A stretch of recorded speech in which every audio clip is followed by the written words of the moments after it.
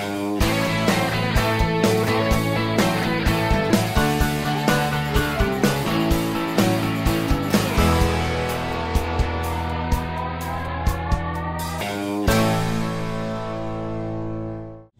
I'm Glenn, this is Dave, we're NC Beer Guys. We promote NC Craft Beer online at ncbeerguys.com. We're out at the Glass Jug, which is a bottle shop and growler filling station. The first kind of pressure growler filling that's station. right, in the area, and we're up on Highway 55 in the, the Greenwood Commons Shopping Center.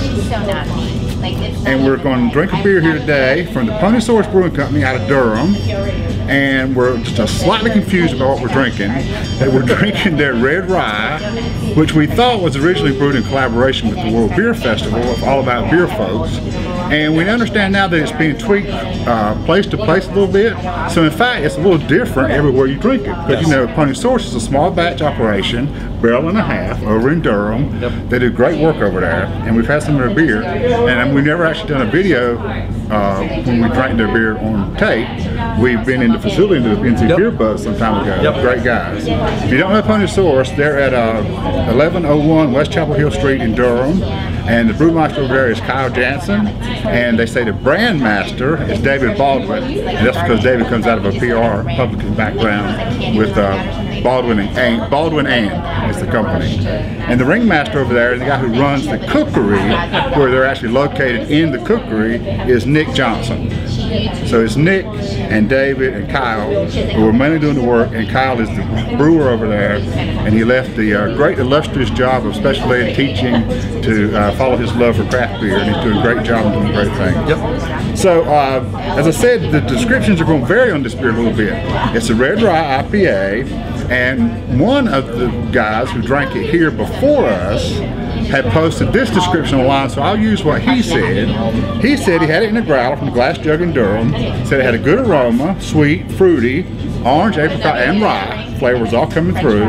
He said it was a tad hazed, brownish orange color. Yeah. That might be right. Yeah. Okay head that faded quickly, spotty lace, bittersweet flavor, medium body, creamy smooth mouthfeel, bitter dry finish. It's good, aroma best for me, nice fruity notes, flavor, more bitter, grapefruit and rye.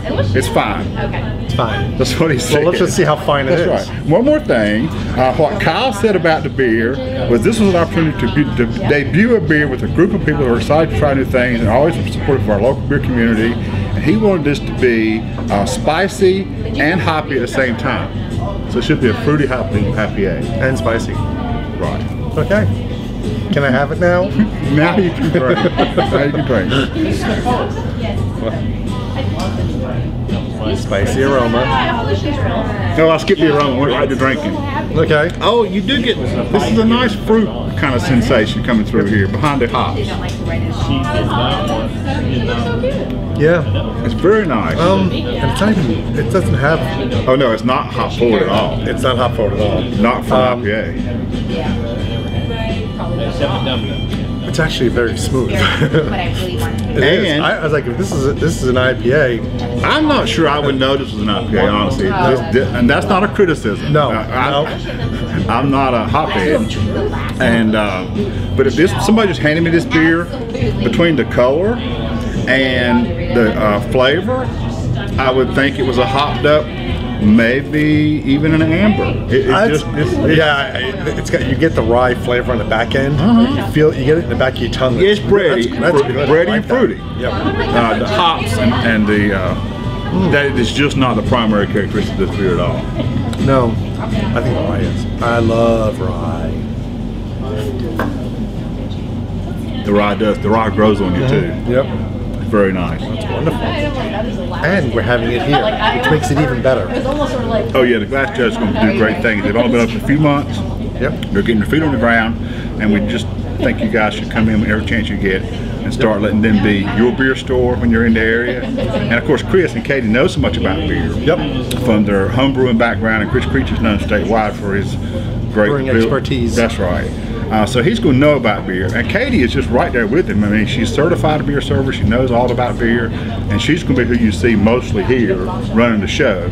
And don't think you've been slighted if you do with her, because she knows beer. Maybe more about it than Chris does. But anyway, she certainly knows beer and can tell you what's available, what might suit your palate, particularly if you're looking for something new and different. Sure.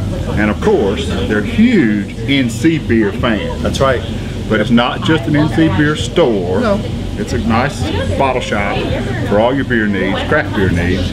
And they've got great programs going on where they've got a locker set up where you can sign up, where they will put things in your locker for you. Pre-sales as they come available. You'll just come in with your locker key and get your stuff, and it'll be all paid for you to walk out the door. And the big thing is the counter pressure filled growlers. So they're the only ones in the area that have it. And what's great about doing that is the beer stays fresher for longer in your growlers. It doesn't mean it's going to stay fresher if you open it up and then let it sit for 2 weeks. No, but when you get it and you don't have time to drink it, and a couple weeks later you want to open it up, it's going to be fantastic, because the counter pressure really makes a difference. And you'll be just as fresh then as if you walked out of the store with it and rushed home to drink it thinking it was going to go bad as soon as you got it home, but it's not the case. So we had 2 great things today. We're here at Glass Jug, which is always a treat. And of course the guys at Ponysaurus are doing good things. If you get a chance to see some Ponysaurus bottles, they are the ones generally on the shelves with the brown paper wrapper. They do a very distinctive thing. They put a brown paper wrapper tied at the top. So if you see that, grab it.